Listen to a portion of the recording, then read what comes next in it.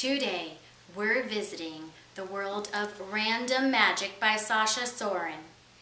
In this scene, our hero, Henry, is looking for Alice. His new friend, Winnie, a young witch, takes him to the most likely place to find a lost Alice, the Lost and Found station. I'm pretty sure something ghastly happens. Is happening, is about to happen, almost happened, is on its way to happening, or just happened but didn't. Anything could happen, especially in a place where random magic is on the loose. Oh, that's the silliest bunch of grunt I've ever heard. But this is the Lost and Found station, right? We're looking for an Alice. We're looking for Alice, period. There's only one I want to find. She's about so high, or maybe more like this. Oh. Look here, young, ugly, young little fella there. Can't help to find what you're looking for if you don't even know what it is. I know what it is. Yeah, sure. And Alice, that lot of help, that is. And what is that you're wearing? Is that on purpose? No reason to be rude. Look, I'm in the uncivil business. It's my job to be rude to you.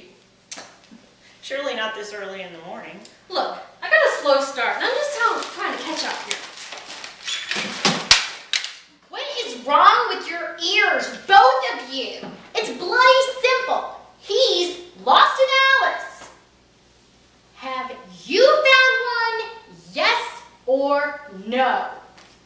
All right then. How tall is she? Not sure. What's her last name? Don't know. What was she last wearing? Oh, a blue dress and a pinafore. Okay, size? I have no idea. What's your name? Henry. But does that help? Not at all. It doesn't even come close to helping me. Stumpy. I'm not stumpy. Alice A. Look in one of your little boxes. If she's not here, we'll be on our way. No, but really, I mean, it is rather urgent. If it was so urgent, you wouldn't have lost this said Alice in the first place. Am I right or am I right? Well, yes, it's true, but I have... Okay. Wasn't... When did you last see her? In a book?